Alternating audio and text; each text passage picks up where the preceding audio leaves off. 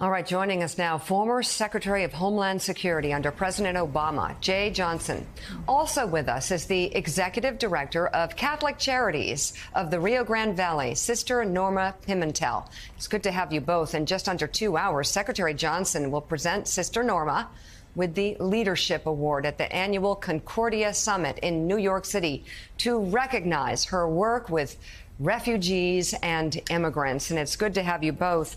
Mr. Secretary, I first just want to ask you at the latest news on this. As a former head of Homeland Security, does Sheriff Salazar have a point that perhaps what has happened here presents some legal issues for the governors who committed this act of, quite frankly, cruelty? Good morning, Mika. I'm not prepared at this point to offer a legal judgment about whether or not what these governors are doing constitutes a federal offense or a state offense. I do know that it, frankly, is a political stunt. There is a right way and a wrong way to assist migrants in getting into the interior of the United States after they've been released by the Border Patrol at the border. If Governor DeSantis represents the most cynical attitude toward immigration in this country, the person to my left represents the best of America, in my judgment. Sister Norma has been, year after year, day after day, literally clothing and feeding migrants, doing her duty as a Christian. After the Border Patrol releases them in the Rio Grande Valley in southern Texas, she takes them in and steers clear of politics year after year. And as she describes it, her mission is to restore dignity and honor life. And so I will be honored in about an hour to present Sister Norma with this Leadership Award at the Concordia Summit here in New York City. Sister Norma, congratulations on receiving this award. You deserve it, certainly. Thank you. Thank you so much for that. The border is where you live. It's where you're from. Yes. It's who you are. Yes. You greet each day at the border with your eyesight, with a sense of mercy, with a sense of compassion. I would argue that very few people in this land know the border better than you do. Mm-hmm. We see each day on the news thousands of people crossing the border, fleeing from whatever country they're coming from, whatever unruly situation their lives have been south of the border, trying to get into America. What would you do if you were in charge of the border? I would make sure that, first off, not lose sight of the fact that they're people.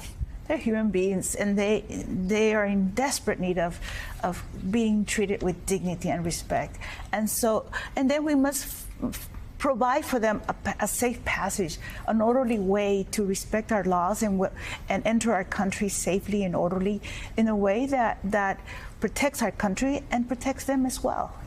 Do we have enough help at the border? The United States government employees, the Customs and Border people, health people, do we have enough to get that job done? I work with the local law enforcement, the Border Patrol, all the time in great partnership, and they're excellent men and women. They work with me and they want to make sure they do things right. And I think that all the support that the United States can give them to do their job, it's always good, because I think they need that help to make sure that we do have safe borders and that we do have the right way to treat people that are asking for protection, for safety in our country. What do you say to people, we don't mind, we welcome immigrants, but we want them to come here legally?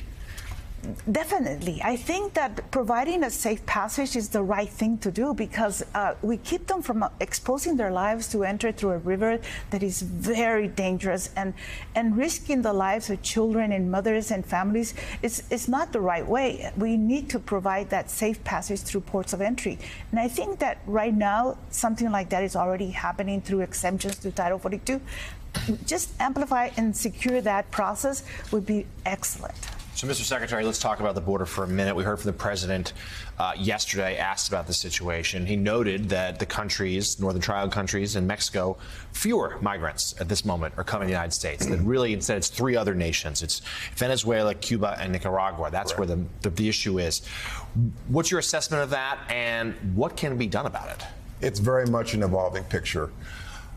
When I was in office, the numbers were annually about 300, 400,000 a year. We're now getting that in a matter of 6 to 8 weeks.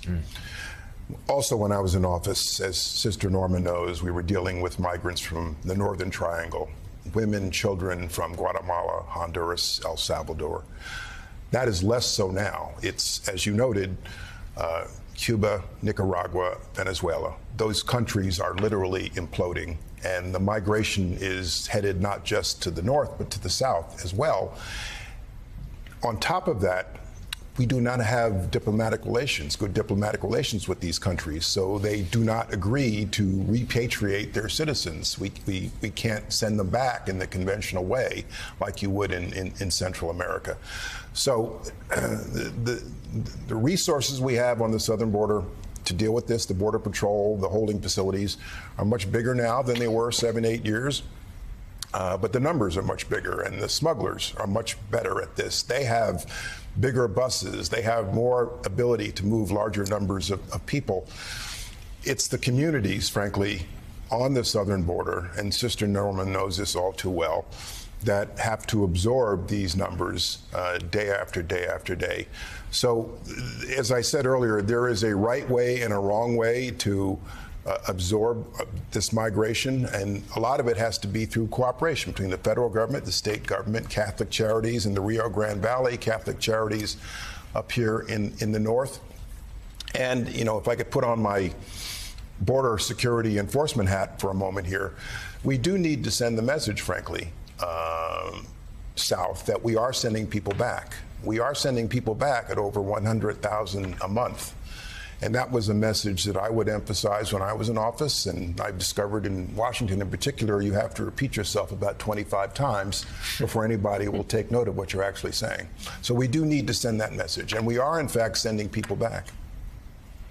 Former Secretary of Homeland Security under President Obama, Jeh Johnson, thank you very much. And thank you to the Executive Director of Catholic Charities of the Rio Grande Valley, Sister Norma Pimentel. Congratulations on your award today, but thank you for your enduring work. Thank you.